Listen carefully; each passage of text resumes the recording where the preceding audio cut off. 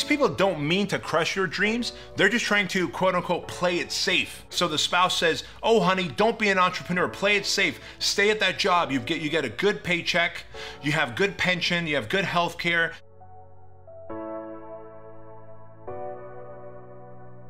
Those people who tell you you can't do it are the people who live in fear, are the people who can't do it themselves, and therefore you're seeing a reflection of how they feel about themselves when they tell you you can't do it.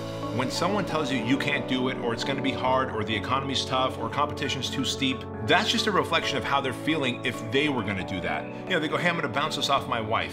Or, you know, if a woman wants to come and work with me on a private level as far as their, you know, to coach them on their business, they say, oh, I got to bounce this off my husband.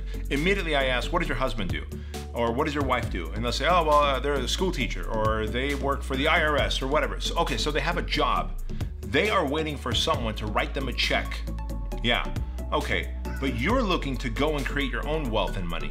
Yeah, well, don't you feel it's two different people? You want to sign on the front of the check, but you're gonna ask someone who signs the back of the check for their decision, for their opinion. Are you fucking nuts? They're gonna give you a fear-based decision. You cannot ask someone who is not an entrepreneur, who is not a decision maker, to make a critical decision like that.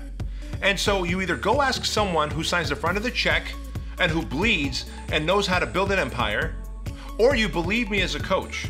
But you can't go ask your spouse or Uncle Bob or your sibling just because you've known them their whole life and you want to know what they think. What they think is fear-based and it doesn't matter. These people don't mean to crush your dreams. They're just trying to, quote unquote, play it safe. So the spouse says, oh honey, don't be an entrepreneur, play it safe. Stay at that job, you get a good paycheck, you have good pension, you have good health care, you get your vacation pay. Well, that's all good and fantastic, but let me tell you, I got lots of friends who were all in that good place, and then all of a sudden, they lost their job with no warning whatsoever, and these people have families. So the truth of the matter is, you're asking people who are fear-based for their opinion, and their opinion is always gonna be to play it safe, because that's all they know. It's unfortunate because so many great people who have wonderful ideas for businesses that would change the world stop because mom or dad or brother, sister, uncle, mentor, school teacher, someone told them they couldn't do it, and these fools believed them.